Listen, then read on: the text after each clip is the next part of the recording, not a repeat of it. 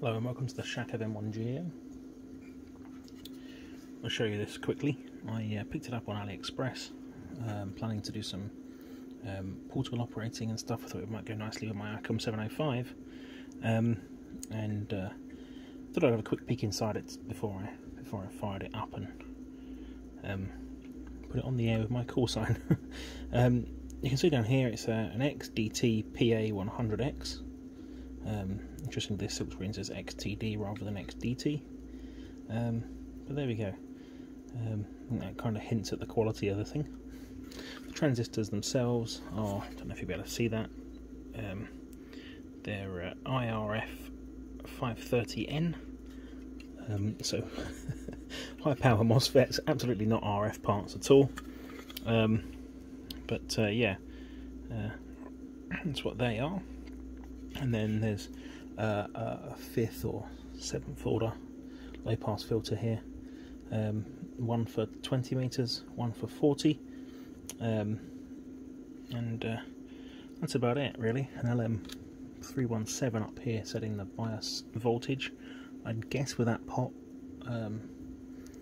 which in turn sets the quiescent current through these.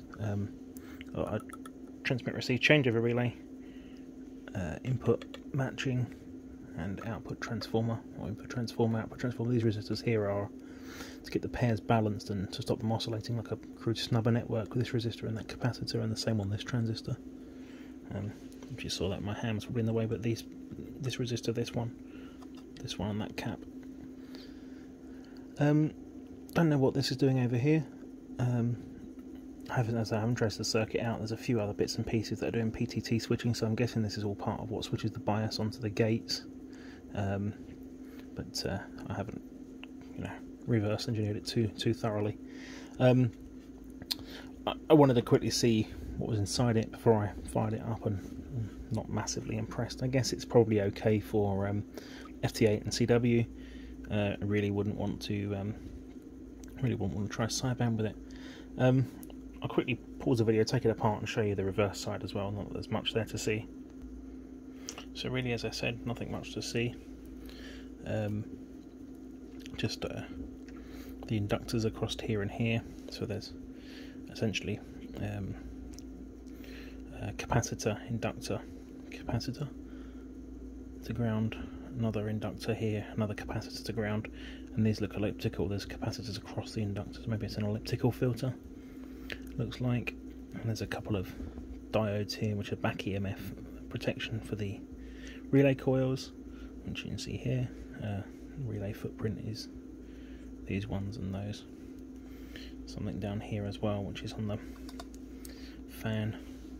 No, it's not. It's on one of the switches. Okay, let's put it back together and I'll quickly fire it up and show you what it does. Okay, back together again. So, let me start by unplugging everything from here. I'll explain why in a second.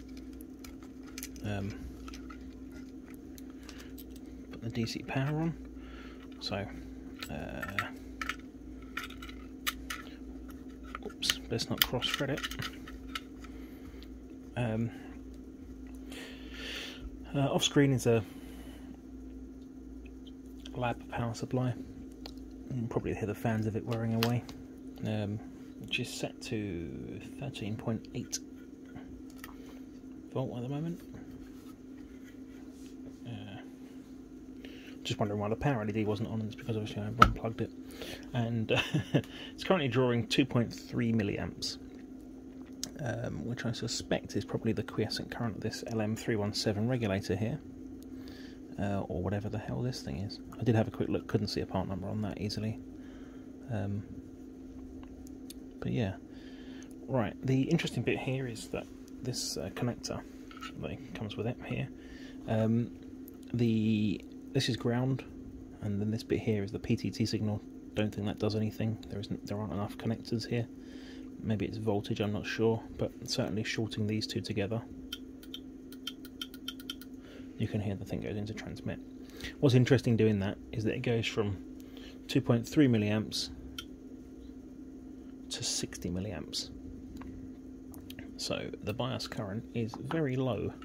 I was certainly expecting an amp or two for a 100-watt PA, maybe even a little bit more, given that they're not RF transistors, so maybe pushing them a little bit harder to linearize them a bit. But yeah, it goes from 2.3 milliamps to 60.121 milliamp, so very low. Adding the LEDs back on goes up to 4.61 milliamps. Then this is the low pass filter switch, which the reason I unplugged these was because they affect the current quite a bit. You know, it's double the current with the with the LED. But yeah, if you switch the filters in, so it's just energizing these two relays, you see it goes up to about 24 milliamp, just under 24 milliamps. So these relays each are 20 odd milliamp. When this goes up by 60, when you transmit, 20 milliamp of that is of course that relay there. So you know, they're all the same part. I'm approximating them to be the same current. So I'm assuming this is 20 milliamp, and that means that only 40 odd milliamps are going to the actual quiescent biasing of the transistors. So not ideal.